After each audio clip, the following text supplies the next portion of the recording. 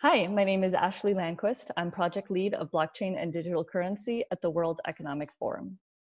I'm joined in this talk by Dr. Mauricio Tovar of the INTI Colombia Research Group at the National University of Colombia, as well as Dr. Sebastian Banescu, Senior Research and Design Engineer at QuantStamp.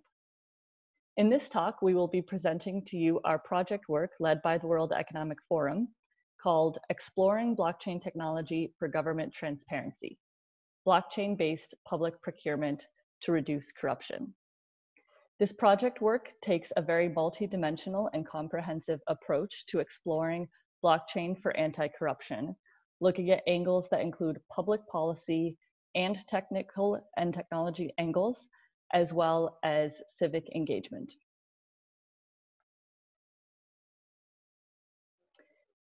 From a higher level perspective, what we're doing in this project is investigating whether blockchain can add value in public procurement.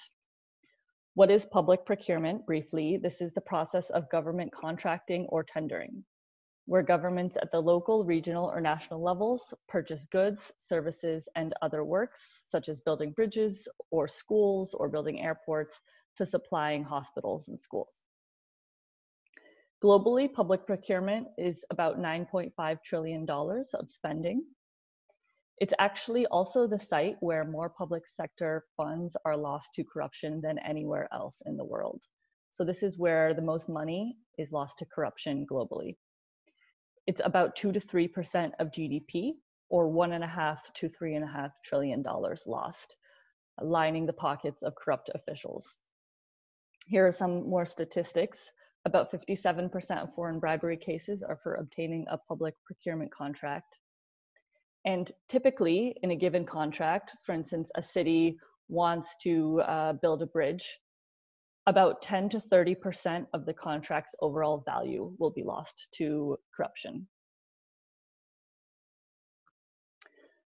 At the World Economic Forum, we decided to partner with the Inter-American Development Bank, as well as the Office of the Inspector General of Colombia, to really investigate whether blockchain can be applied as the base layer technology to an electronic procurement system, and if that would be helpful. So if we run a procurement system on blockchain technology, can we increase transparency and accountability in this process, and thus move the needle in reducing corruption? That was the purpose of this investigation and project. Here's a higher level overview of the procurement process. The chart on the right shows the 4 phases of procurement: planning, bidding, bid evaluation, and implementation and monitoring. Each of these phases has different areas where corruption tends to seep in and occur. So on the left, we present just a few of these. Of course, we've done extensive research on all of these corruption risks in procurement, speaking with leading international organizations and doing site visits in Colombia. But just as some quick examples, places where corruption can occur in the procurement process include undue influence on needs assessment. That's in the planning phase. This is when the city or other government tenderer decides what it wants to create a contract for and hire vendors to produce. Bid offer tailoring. This is when the tenderer creates a quite catered tender offer that would benefit a specific private sector vendor. Bribery, which can occur between the competing vendors and the tenderer, such as the city. Vendor bid price collusion. This is where different vendors could get together and collude to set a higher price for all of their bids. Conflicts of interest. For instance, a government official such as a mayor or governor may have been elected with the support of some officials from the private sector who are then leading these companies competing for contracts. And then the government representative wants to pay back a favor and award the contract to that company.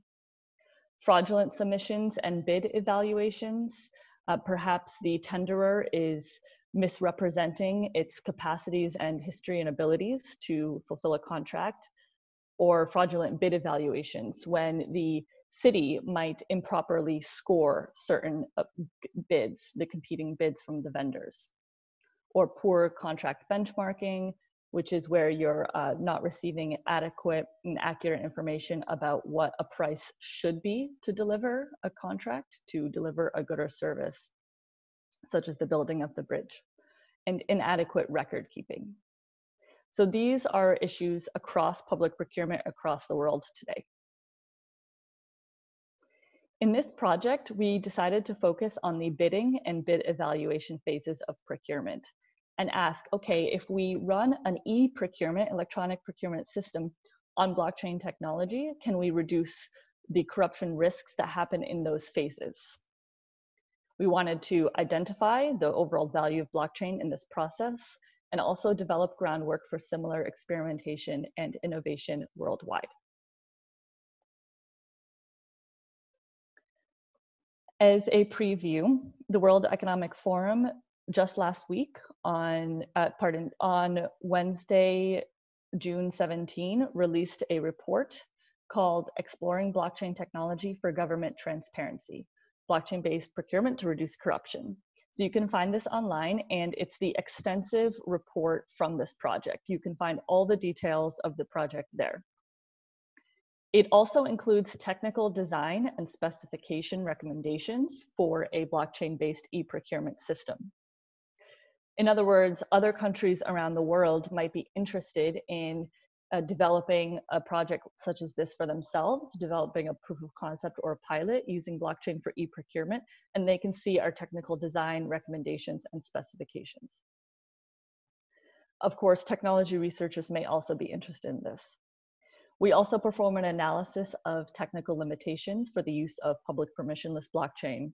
And as I'll speak to later in this presentation, we also look at permissioned and hybrid blockchain configurations and how they would fare for this use case.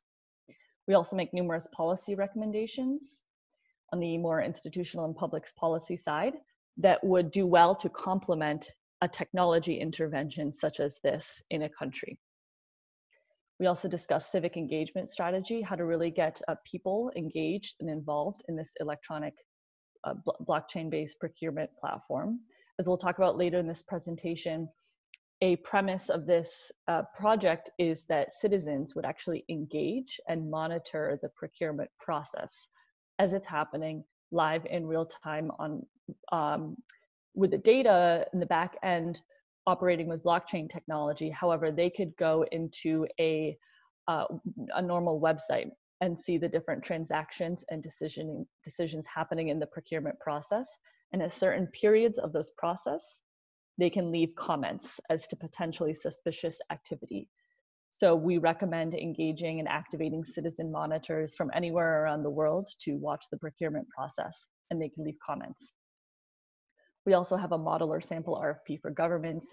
This is basically a blueprint for what a solution like this would look like and how they might want to hire a technical team to build it, and an analysis of additional anti-corruption use cases, such as grant disbursements or land registries and titles that are often discussed in the blockchain ecosystem.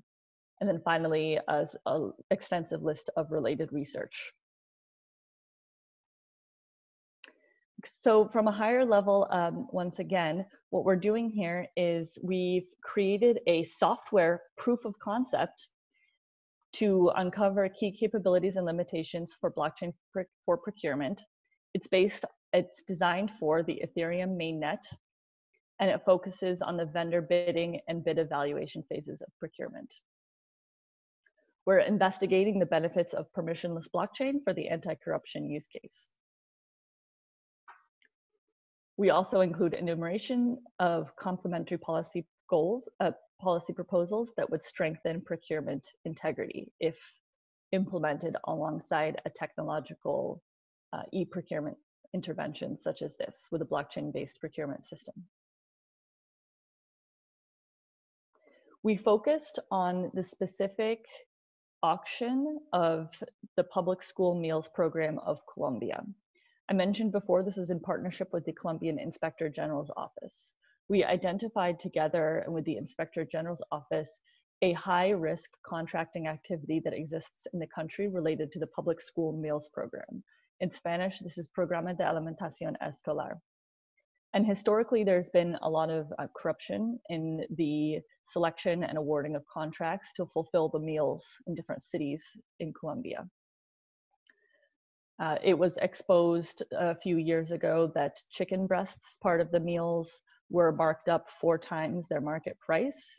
So in other words, the vendors were getting paid extra to deliver chicken in the meals, and 32 million meals went undelivered in 2016, where the vendors pocketed the money for the costs to produce the meals, but didn't end up producing them.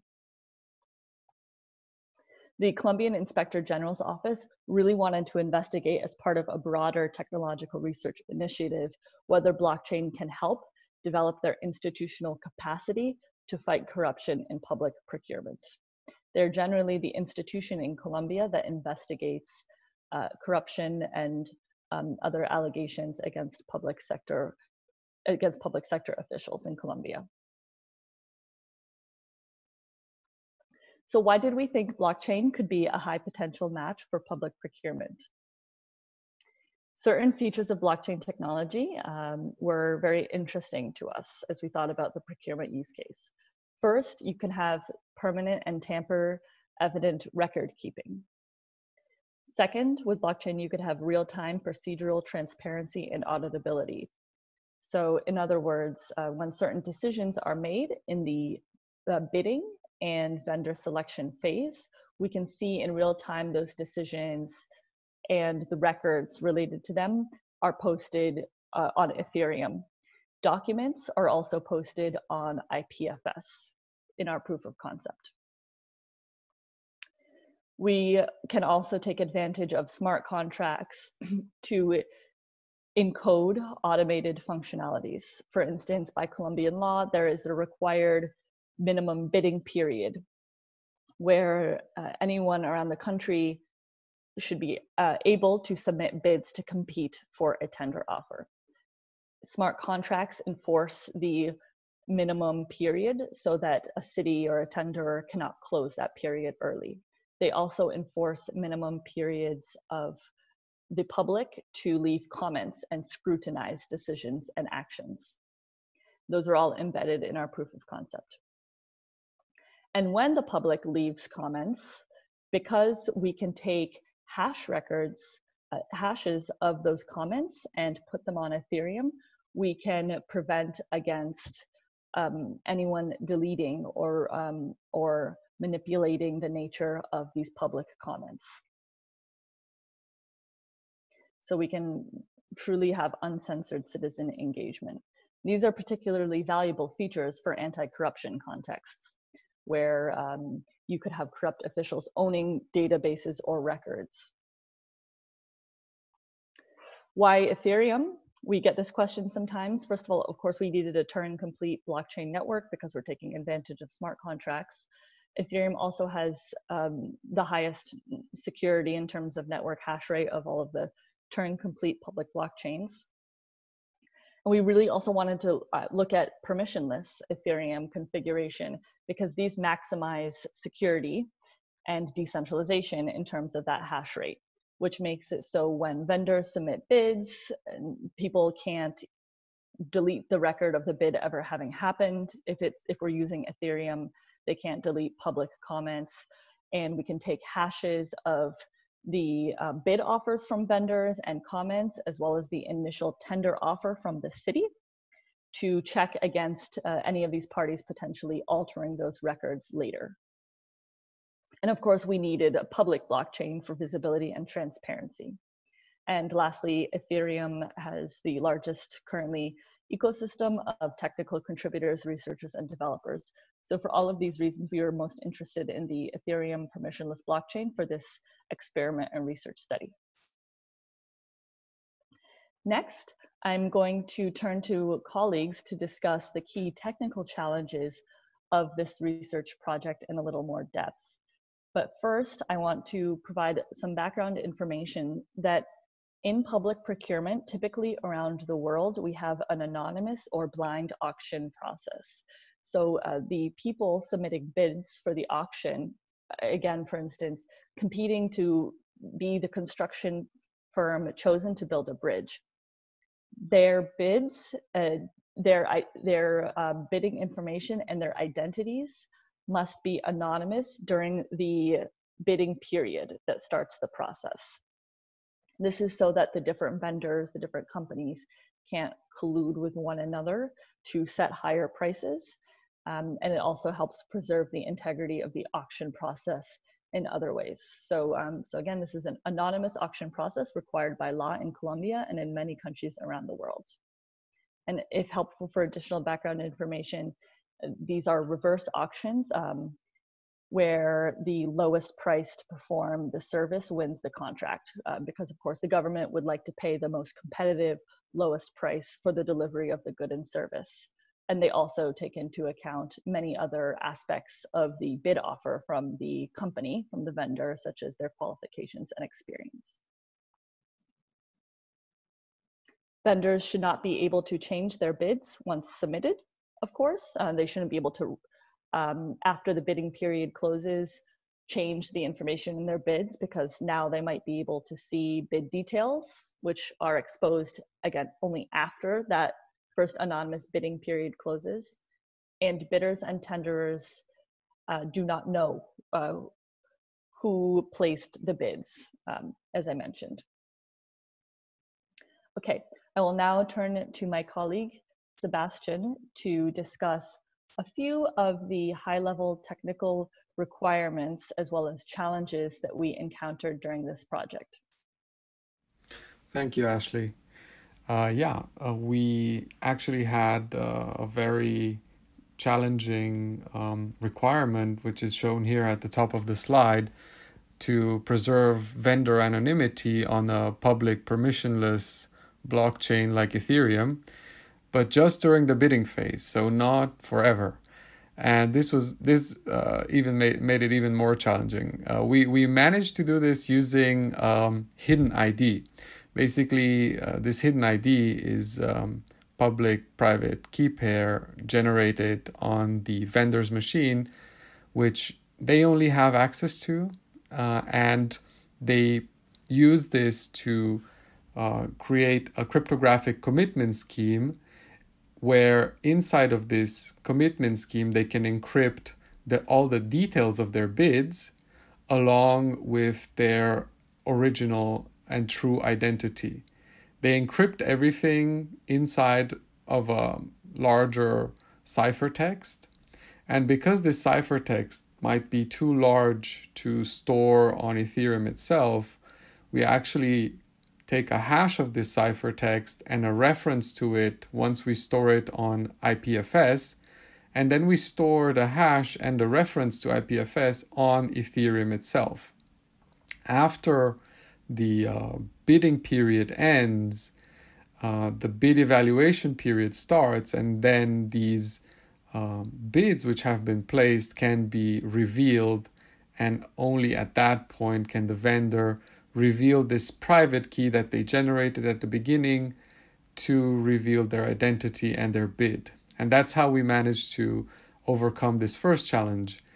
For the second challenge, we have the confidentiality of the bid contents during the bidding phase, and it basically contains the same explanation as I had before, where the bid itself, the contents of the bid, are encrypted using this cryptographic commitment scheme, and they are afterwards revealed through the release of this private key that the vendor has generated privately on their machine. And of course, all of this is done seamlessly for the vendors in the software client that we built for them.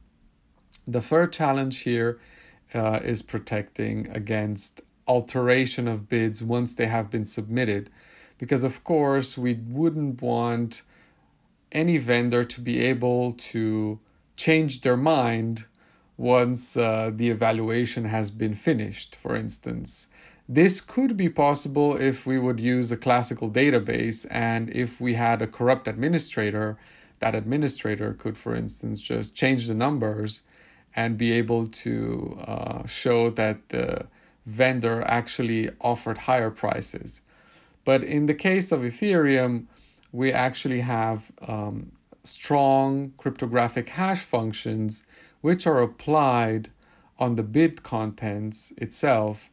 And therefore, if any changes are made to these bid contents, even if their changes have been made while it has been, or like for the encrypted ciphertext, we can notice those changes immediately through the collision resistance of these hash functions. Finally, we have the risks of spamming and draining attacks, which of course have been due to one of our design choices, the design choice to let everyone participate in placing bids and adding comments during the bid evaluation and the final implementation and monitoring phase, because we want to we have this requirement actually to have an uncensored system, right? So we didn't want to place any barriers here, including the barrier of obtaining cryptographic currencies or cryptocurrency, which can be used for placing a comment or a bid on Ethereum. Therefore, we implemented a similar mechanism to the gas station network, where we let the clients that we implemented or a web interface directly communicate with a smart contract which has been preloaded with Ether, and therefore it does not cost the end users, either vendors or commenters, the civic participants, any gas. Of course, spamming is a problem in any kind of system. You basically, if you leave it open, you don't want it to be censored. You have a lot of spamming going on from participants who don't really care about the contents, because they just want to have a lot of activity and basically make the life of the evaluators a bit harder. We have managed to overcome these with classical security measures such as reCAPTCHA. And the draining attacks are something very specific to our solution here. And basically here, we also rely on these kind of mechanism that we used for anti-spamming in order to prevent, for instance, an automated script from simply creating an endless amount of comments and draining the accounts that we have preloaded. And that's the things that I wanted to talk about. Thank you very much.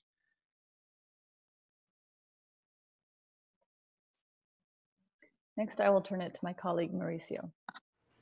Thank you, Ashley. Thank you, Sebastian.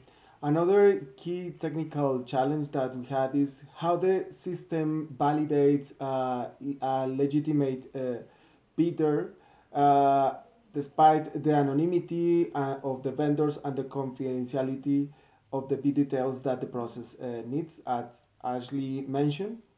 And in the specific case of Colombia, if any company wants to be part of a procurement process, they have to accomplish some requirements of the National Bid Agency. And once they accomplish that requirements, they have a certificate. So that certificate have to be in the bid. And once we unencrypted that information, we can see if they have the certification of the National Bid Agency. So anyone can present a bid, but only the companies that accomplish or that have that certificate are the legitimate ones. Another important thing for the project, and as Sebastian mentioned, is to encourage the civil society and to participate with in different parts of the process during the bidding, in the bid evaluation, and in the vendor selection. And we develop a very easy to use web page that they can make all of the comments in that different stages of the project, of the process, I'm sorry. And we don't ask for any ID information in that web page. uh, and that have the problem that Sebastian mentioned about the spamming. But we prioritize that because of the privacy of the citizens. For us, the privacy of the citizens is very important because there is a lot of money in the game in this process, in this procurement process, and if some company lost a business because one person reports a very specific or a probably corruption case, that company can have some retaliation or that person can be in risk. So for the project, the privacy of the citizens is very important to protect them. Thank you, Ashley. I will now discuss some of the project findings and the overall conclusions from our work. These are also, of course, available in our report.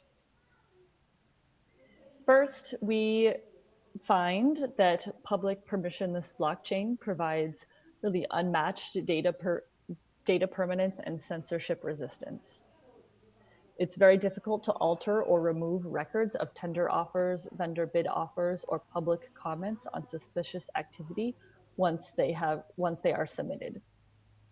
And of course, just to remind, we developed a proof of concept for this project.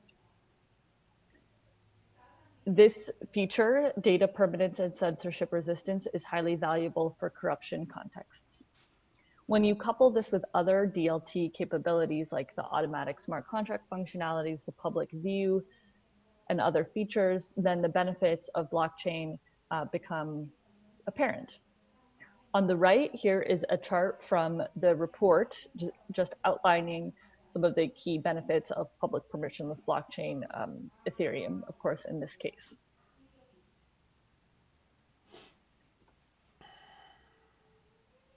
However, there are also downsides and limitations to blockchain and public permissionless blockchain for this use case. And I think that these are really exemplary of the types of limitations that enterprise and the public sector would find in other use cases. These relate to scalability. For instance, if this were to be deployed at scale, Ethereum wouldn't be currently ready to host hundreds or thousands of procurement auctions around a single country, let alone around the world. And of course, and there are also challenges to maintaining vendor anonymity that we didn't get into very much in this conversation, but I encourage you to look at in our report. And both of these, scalability and anonymity challenges, point to the importance of research and development in cryptography and scalability in blockchain. There are also downsides and limitations to spamming and draining, as we mentioned, and others.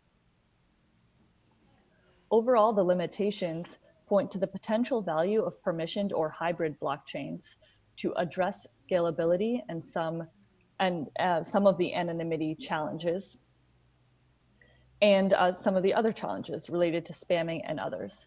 So in this chart, on the left-hand side, we have the issue related to public permissionless Ethereum or blockchain.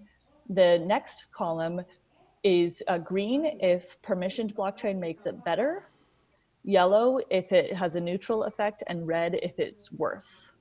And the third column from the left is the case for a hybrid blockchain. And here we're talking about you performing some activities on the permissioned chain, such as the regular bid submissions and decisioning, and taking some hashes and outputs and putting them on Ethereum. No technology solution, of course, overall is able to reduce corruption risk in certain human activities like bribery that can continue to occur. We do want to also finally point out that while we do point to permissioned or hybrid blockchains potentially providing some value here, it's really with that use of Ethereum or a public permissionless chain where you get that strong censorship resistance and the value of recording hashes at least on that blockchain, which is so valuable for anti-corruption contexts. And thank you, that concludes our presentation.